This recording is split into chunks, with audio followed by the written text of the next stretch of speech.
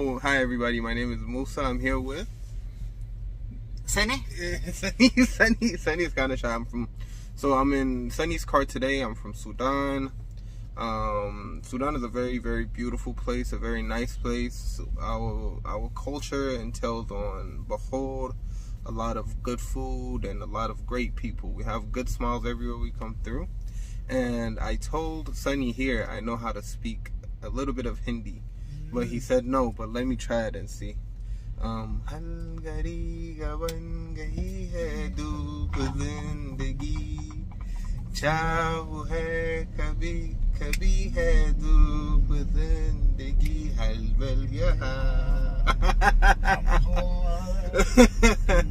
Nice to meet you. Yeah. And please subscribe to Sunny's channel. Yeah.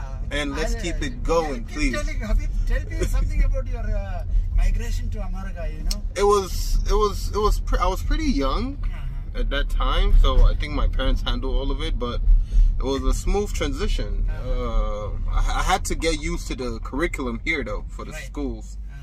But America is a very good place to come to. It's a very good place to stay, good place to study, good place to make something out of yourself. But America is also good enough to break you.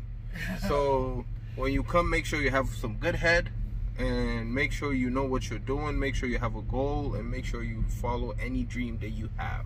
Absolutely. 110%. Yes. Any more questions, Sunny? Yes, you know, what your dad and mom does here and with your siblings and... My dad was a politician. Right. My mom was a housewife. I'm a pilot. Oh, which airlines you drive? Not a big airline. It's a private, okay. Private company. Okay. Yeah, so where did you learn this flying? here, Okay. in Texas. Okay. How long it took that training? So my private pilot license took me probably, let's say, a year and a half, because I had to do some of my weight. I had to release. I used to be fat, very fat. Right. Okay. So I had to release some weight out of my body, but after that, it took me completely to my CPL. It took me to 2 years and 6 months, complete to 1,500 hours. Oh, okay. Now you have flying hours of 1,500 with you. I have more than 1,500 now. Oh, okay. Yeah, this was 2019 when I graduated. So now I have at least 4,000 to 5,000. Oh, for the now, you drive how many seater or how many engines? 14 is a CRJ 250 and a CRJ 450. And I do fly a G550 too, so from there as well. Okay, how far you go with your private jets? It depends on where work takes me.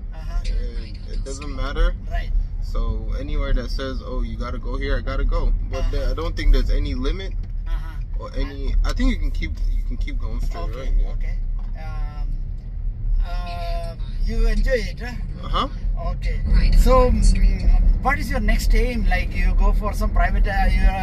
No, my next aim is business. Business. Yeah. So you will be doing some taxi air services, something like that. No, smoke shop. Small shop. Yeah. Oh, but something related to aviation? Something related to aviation? No, not right now, No. because it takes a lot of investment, exactly. But hopefully in the near future. Right. In the near future. Here, right? Something. Yeah, I think so. Yeah. Okay. All right, everybody. Thank you so much. Yeah. But when was the last time you've been to Sudan? You tell me about Sudan. 2017 was the last time I went. Yeah. You know, one of my cousin, he was in Indian consulate in Sudan, and also one of my colleague, he was in Khartoum for a very long time. He was. Okay, is it recording? Yes. You tell us about the India visit. You know. No, I just went to Mumbai. I went to Delhi too as well. Right. How long you were there? The first time I stayed there for 2 weeks. The second time I stayed there for 4 days. 4 days. Yes. How did you find India? I went for work. Right. Yeah, I went for work. India is a beautiful country. The food, like Sudan, it is thickly populated. Sudan is very, very populated, but I don't think as populated as India. No? India is very India populated. is our very India and is very hot too in India. yeah. So you live very near to Khartoum city? Yeah, we lived in Khartoum. In Khartoum. Yeah. It's near. It's a Nile Delta, right? Oh yeah. So Nile Delta. so the problem now is there's war, and yeah, Recently something broke out. I know it's the two military groups that don't want to settle on who's boss. Everybody wants to be boss. Right. Sing a song. What you know, please. Sing it a song. I don't. I think that's the only one I know lyric wise. Kabhi Khushi Kabhi Gum. I don't know that song, but I know the rhythm. Yeah, so I know that one. You know Shah Rukh Khan and all. Yeah, I know Shah Rukh Khan. I know Preeti Zinta. She's very beautiful. Very, and still is. She's still very beautiful. Smile and all. Oh yeah, she's very beautiful. She's very beautiful. Yeah, Aishwarya Rai is there. She is a beauty queen. Now, since this is your channel, it's time for you. Let me interview you. Yeah. How long have you been here? I'm here for the last 14 years. 14? Yes. So, what is your most favorite thing here? You know, my sister was here. She filed our case, so we came as immigrants. Okay. So, you know, I was working in Abu Dhabi those days, and we moved with our family. I stayed in Dubai too for a minute. Yeah. Nice. What part of Abu Dhabi did you stay? I was in Abu Dhabi city. Nice. So Abu Dhabi city, Align city, they both were in my area. I was an engineer, maintenance supervisor. So I worked there for 15 years there. That's nice. Then our case, it got approved. We moved here. So I was working with a consultant in Galveston. You know, we had a very special field of engineering, that is vertical transportation. Okay. I work for Otis elevators and escalators here for 30 years. Almost 15 years in India and 15 years in Abu Dhabi. That's beautiful, man. That's beautiful. I met with an accident in Abu Dhabi, and I got little difficulty, so I cannot walk much. Yeah, but you know, I was in office doing my design and all. But you know, in Galveston, I was with the consulting team. Then Stowe Mike came, you know, and that island got wiped out.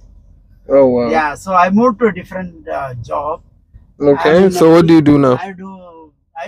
We make reports to doctors actually. Okay. So our company has some medical device and patients wear it, and we get those heart recordings.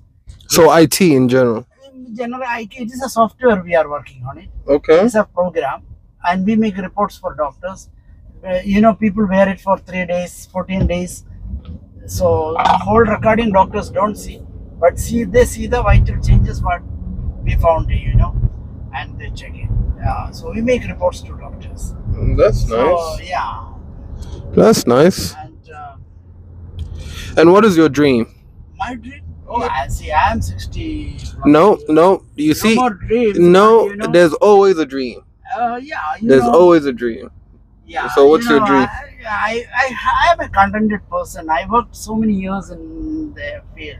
From the age of 21, I am working, and I attained all my levels of achievement there. You know, here since I am little disabled, you know, I cannot dream to be, you know, a CEO or, you know, to invest something so that I can, you know, make big business out of it. But of course, we are dreaming on our children. You know, they got their education, and we will help them out to you know. Exactly. So one thing my father always told me was, whatever it is in life, don't ever let age be a point on your brain. So whatever it is, whatever happiness. Hold on, I have to call.